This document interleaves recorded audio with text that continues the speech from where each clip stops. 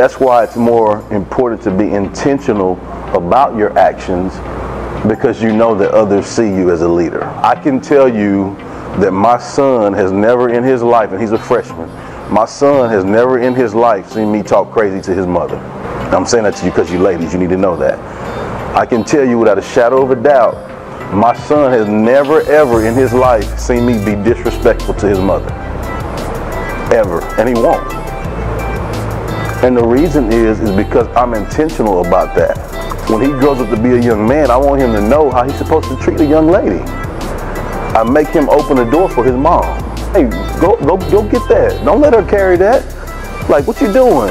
I teach him those things because I'm intentional about that. And those are actions like that. It takes courage to do that, right? And I'm intentional about that.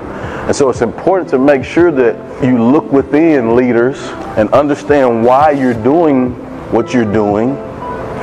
And then deeper than that, understand the why behind the why. Because I know without a shadow of a doubt, he's going to be all right. Because I've shown him that. I've expected that from him.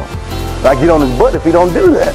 It's important to make sure that you know what gives you that courage is understanding why you do it. Go get it.